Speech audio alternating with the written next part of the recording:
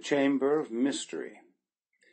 For moments after that awful laugh had ceased reverberating through the rocky room, Tarkas and I stood in tense and expectant silence. But no further sound broke the stillness, nor within the range of our vision did aught move. At length Tarkas laughed softly, after the manner of his strange kind, when in the presence of the horrible or terrifying. It is not an hysterical laugh, but rather the genuine expression of the pleasure they derive from the things that move earth-men to loathing or to tears. Often and again have I seen them roll upon the ground in mad fits of uncontrollable mirth, when witnessing the death agonies of women and little children beneath the torture of that hellish green Martian fete, the Great Games.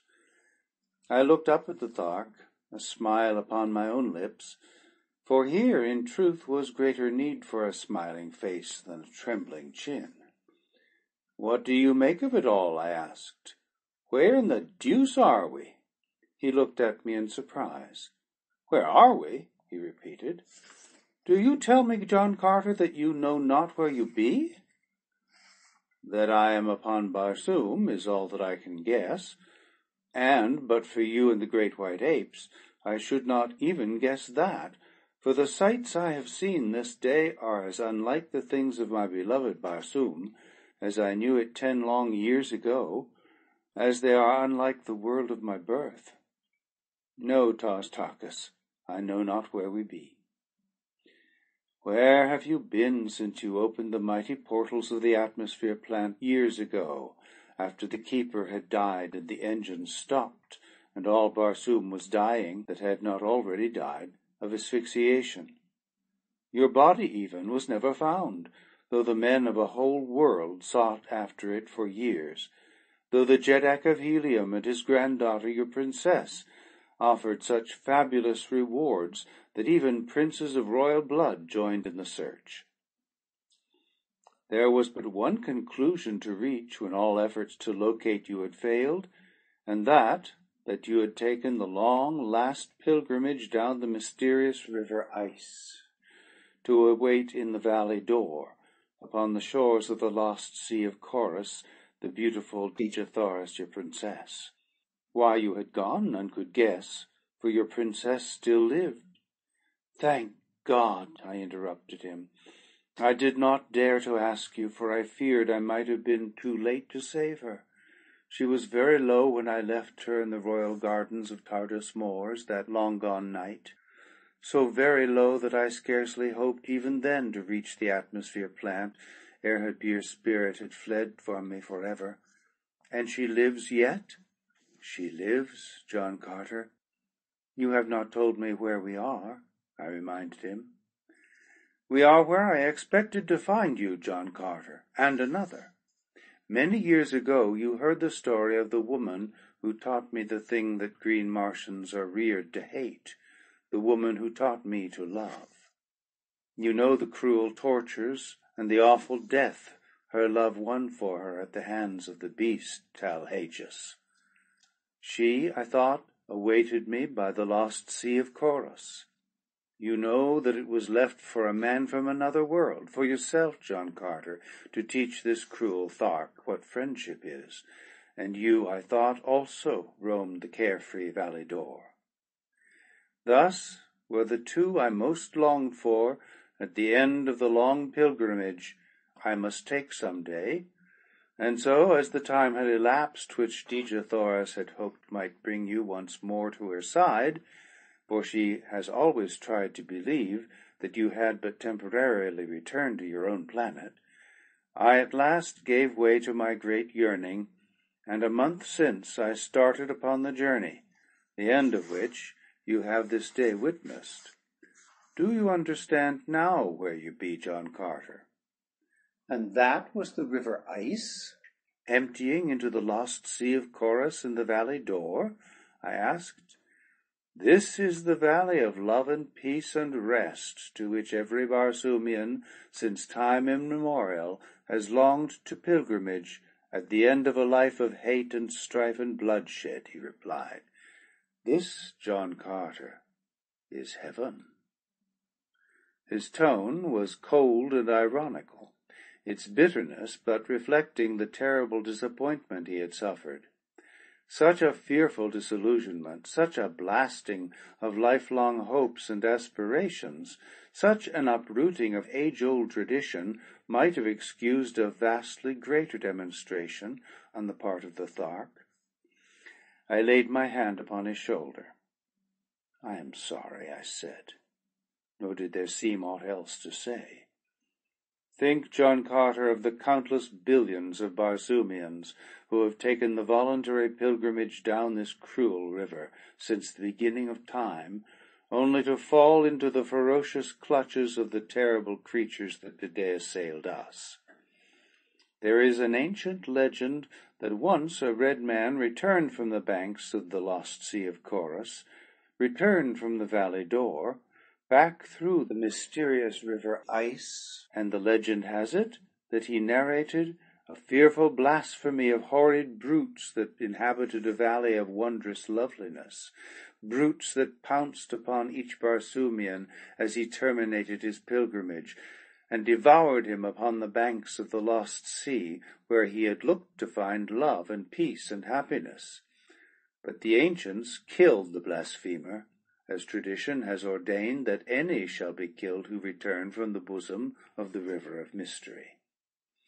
But now we know that it was no blasphemy, that the legend is a true one, and that the man told only of what he saw. But what does it profit us, John Carter, since, even should we escape, we also would be treated as blasphemers? We are between the wild thought of certainty and the mad zitidar of fact. We can escape neither. As earthmen say, we are between the devil and the deep sea, Tarstarchus, I replied, nor could I help but smile at our dilemma. There is naught that we can do but take things as they come, and at least have the satisfaction of knowing that whoever slays us eventually will have far greater numbers of their own dead to count than they will get in return.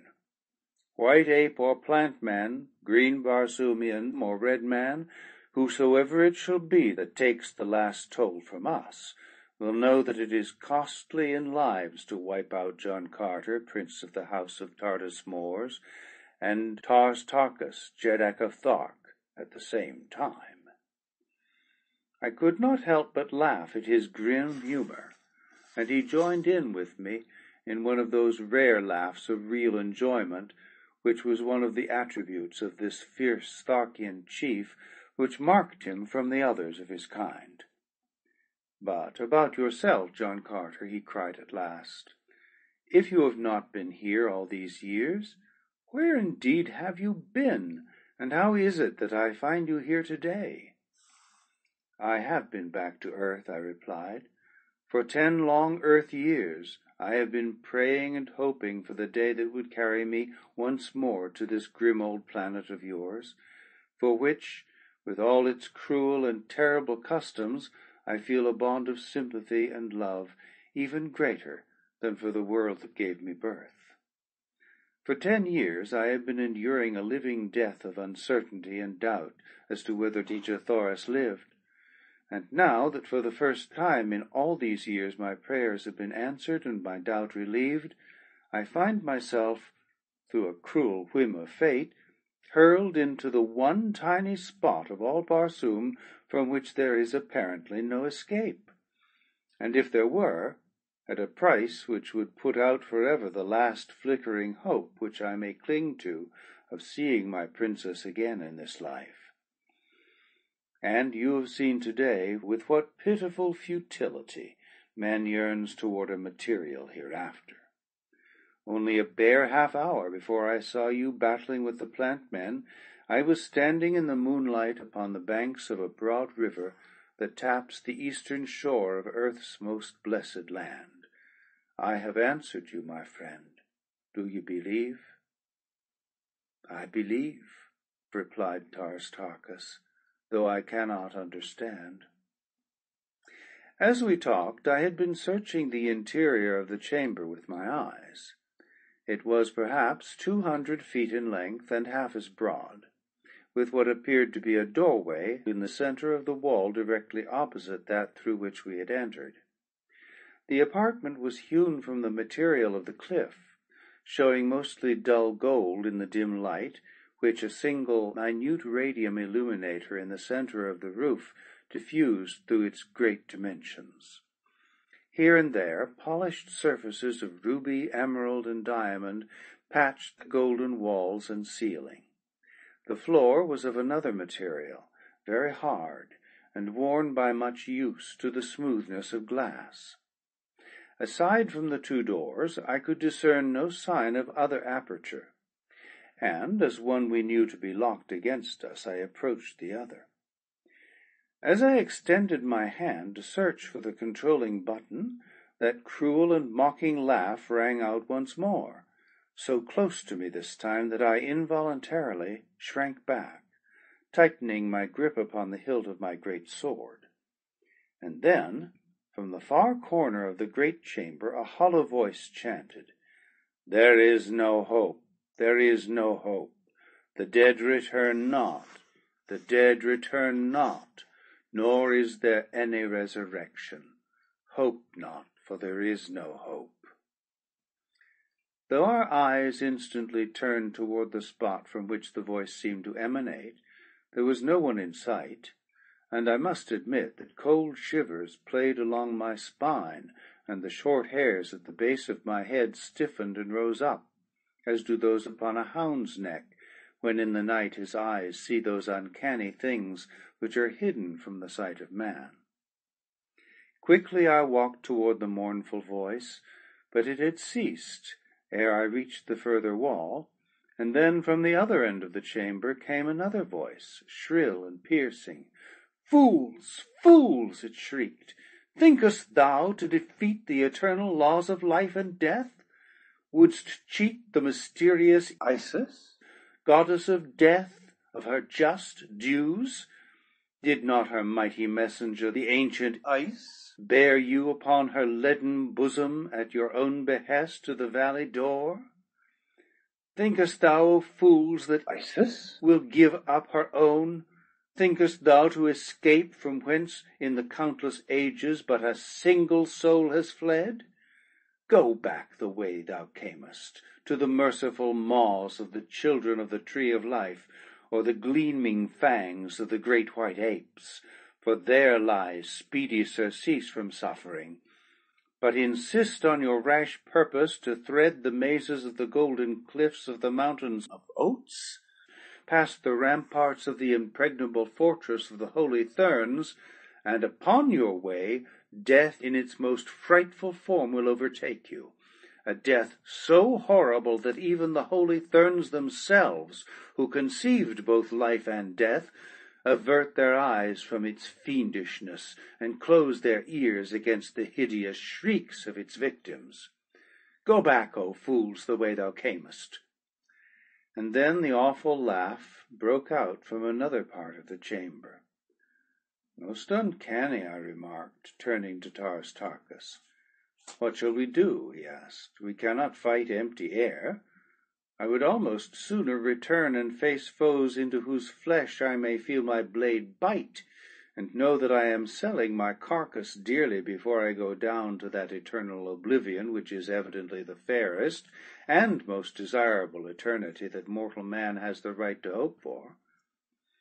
"If, as you say, we cannot fight empty air, Tarkas," I replied, "neither, on the other hand, can empty air fight us. I, who have faced and conquered in my time thousands of sinewy warriors and tempered blades, shall not be turned back by wind, nor no more shall you, Thark." "But unseen voices may emanate from unseen and unseeable creatures who wield invisible blades," answered the green warrior. "Rot, Tarkas," I cried. "Those voices come from beings as real as you or as I. In their veins flows life-blood that may be let as easily as ours, and the fact that they remain invisible to us is the best proof to my mind that they are mortal. nor overly courageous mortals at that. Think you, Tarstarchus, that John Carter will fly at the first shriek of a cowardly foe, who dare not come out into the open and face a good blade?" I had spoken in a loud voice, that there might be no question that our would-be terrorizer should hear me, for I was tiring of this nerve-racking fiasco. It had occurred to me, too, that the whole business was but a plan to frighten us back into the valley of death, from which we had escaped, that we might be quickly disposed of by the savage creatures there. For a long period there was silence. Then, of a sudden, a soft, stealthy sound behind me caused me to turn suddenly to behold a great, many-legged banth creeping sinuously upon me. The banth is a fierce beast of prey that roams the low hills surrounding the dead seas of ancient Mars. Like nearly all Martian animals, it is almost hairless, having only a great bristly mane about its thick neck. Its long, lithe body is supported by 10 powerful legs. Its enormous jaws are equipped, like those of the calot or Martian hound, with several rows of long, needle-like fangs. Its mouth reaches to a point far back of its tiny ears, while its enormous protruding eyes of green add the last touch of terror to its awful aspect. As it crept toward me, it lashed its powerful tail against its yellow sides, and when it saw that it was discovered, it emitted the terrifying roar which often freezes its prey into momentary paralysis in the instant that it makes its spring. And so it launched its great bulk toward me. But its mighty voice had held no paralyzing terrors for me, and it met cold steel instead of the tender flesh its cruel jaws gaped so widely to engulf. An instant later I drew my blade from the still heart of this great Barsoomian lion, and, turning towards Tarstarchus, was surprised to see him facing a similar monster. No sooner had he dispatched his, than I, turning, as though drawn by the instinct of my guardian's subconscious mind, beheld another of the savage denizens of the Martian wilds leaping across the chamber toward me. From then on, for the better part of an hour, one hideous creature after another was launched upon us, springing apparently from the empty air about us. Tarstarchus was satisfied. Here was something tangible that he could cut and slash with his great blade, while I, for my part, may say that the diversion was a marked improvement over the uncanny voices from unseen lips. That there was nothing supernatural about our new foes was well evidenced by their howls of rage and pain as they felt the sharp steel at their vitals, and the very real blood which flowed from their severed arteries as they died, the real death. I noticed during the period of this new persecution that the beasts appeared only when our backs were turned. We never saw one really materialize from thin air, nor did I for an instant sufficiently lose my excellent reasoning faculties to be once deluded into the belief that the beasts came into the room other than through some concealed and well-contrived doorway. Among the ornaments of Tarstarchus' leather harness, which is the only manner of clothing worn by Martians, other than silk capes and robes of silk and fur for protection from the cold after dark, was a small mirror, about the bigness of a lady's hand-glass, which hung midway between his shoulders and his waist against his broad back. Once, as he stood looking down at a newly fallen antagonist, my eyes happened to fall upon this mirror, and in its shiny surface I saw pictured a sight that caused me to whisper, "Move not, Tarstarchus, move not a muscle." He did not ask why, but stood like a graven image while my eyes watched the strange thing that meant so much to us. What I saw was the quick movement of a section of the wall behind me. It was turning upon pivots, and with it a section of the floor directly in front of it was turning. It was as though you placed a visiting card upon end on a silver dollar that you had laid flat upon a table, so that the edge of the card perfectly bisected the surface of the coin. The card might represent the section of the wall that turned, and the silver dollar the section of the floor. Both were so nicely fitted into the adjacent portions of the floor and wall that no crack had been noticeable in the dim light of the chamber. As the turn was half completed, a great beast was revealed sitting upon its haunches upon that part of the revolving floor that had been on the opposite side before the wall commenced to move. When the section stopped, the beast was facing toward me on our side of the partition. It was very simple.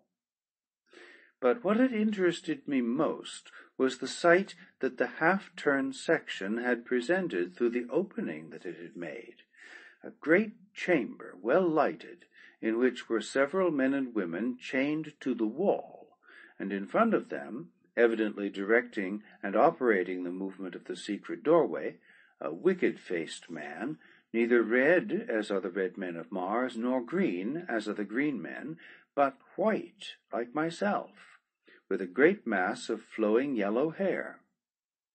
The prisoners behind him were red Martians.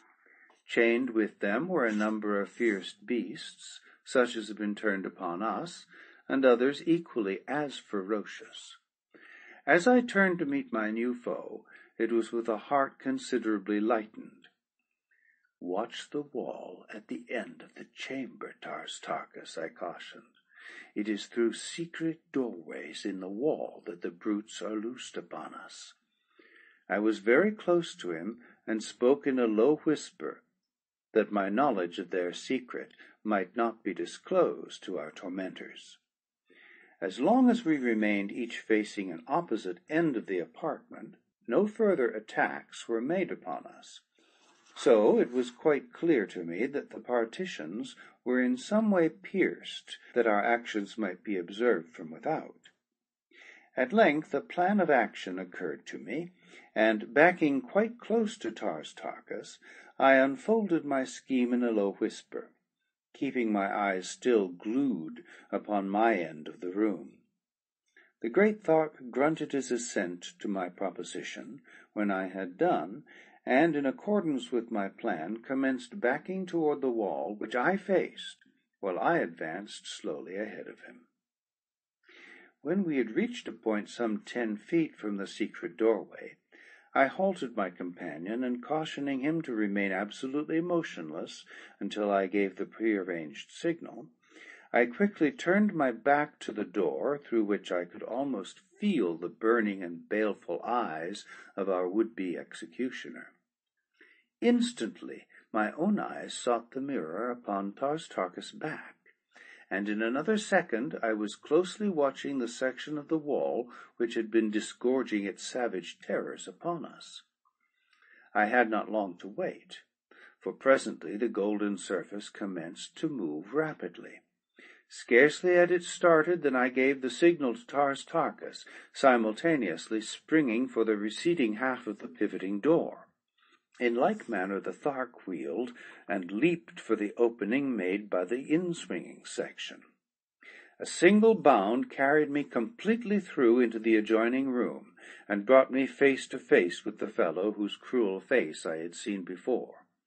He was about my own height, and well muscled, and in every outward detail moulded precisely as our earthmen. At his side hung a long sword, a short sword, a dagger, and one of the destructive radium revolvers that are common upon Mars. The fact that I was armed only with a long sword, and so, according to the laws of ethics of battle everywhere upon Barsoom, should only have been met with a similar or lesser weapon, seemed to have no effect upon the moral sense of my enemy, for he whipped out his revolver ere I scarce had touched the floor by his side. But an uppercut from my long sword sent it flying from his grasp before he could discharge it.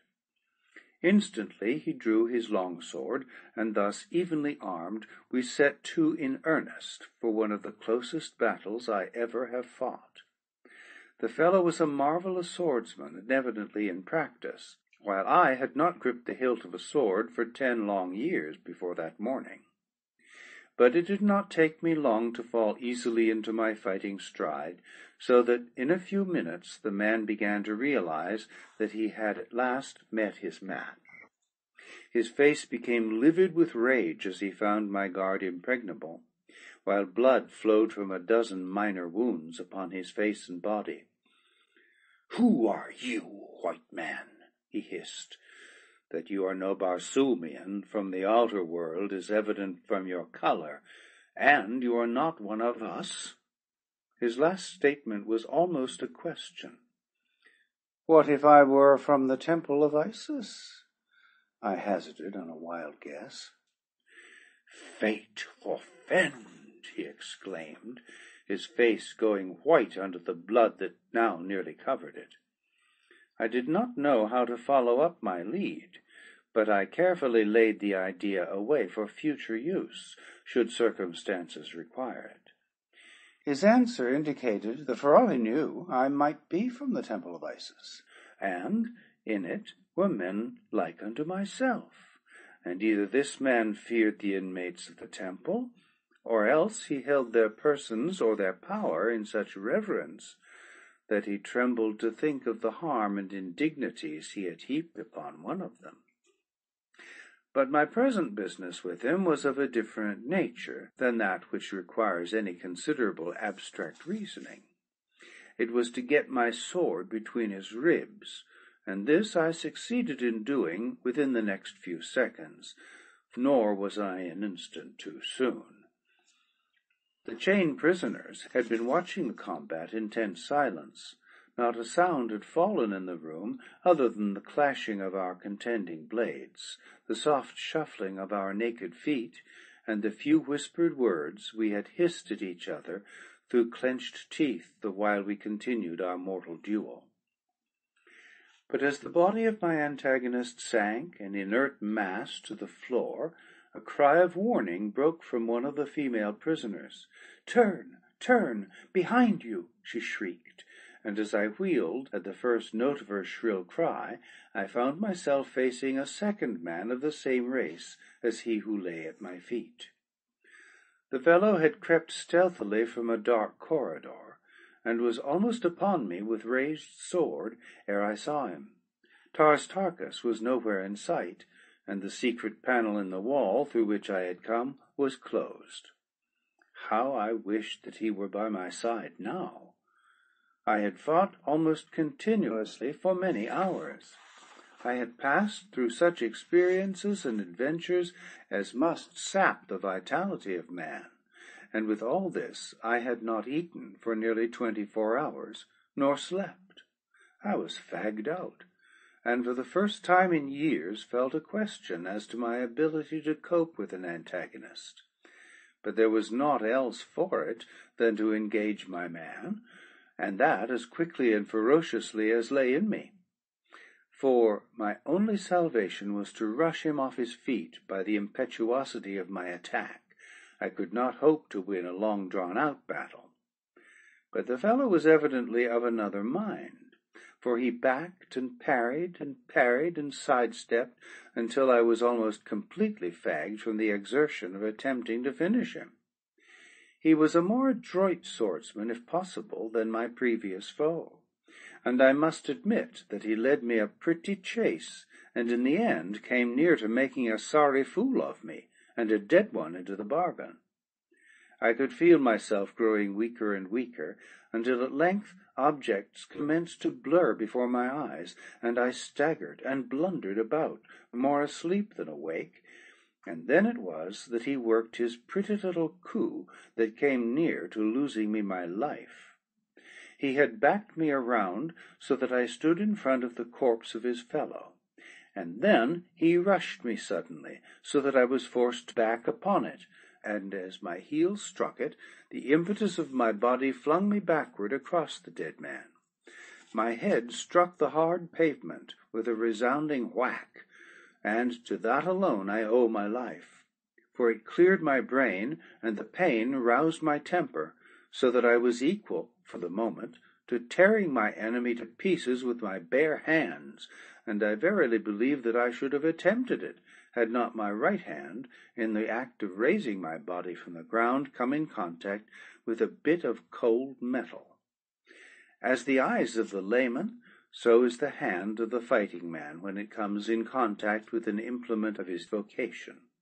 And thus I did not need to look or to reason to know that the dead man's revolver, lying where it had fallen when I struck it from his grasp, was at my disposal. The fellow whose ruse had put me down was springing toward me, the point of his gleaming blade directed straight at my heart, and as he came, there rang from his lips the cruel and mocking peal of laughter that I had heard within the chamber of mystery. And so he died, his thin lips curled in the snarl of his hateful laugh, and a bullet from the revolver of his dead companion bursting in his heart. His body, borne by the impetus of his headlong rush, plunged upon me. The hilt of his sword must have struck my head, for with the impact of the corpse I lost consciousness. End of chapter 3. Recording by Thomas Copeland.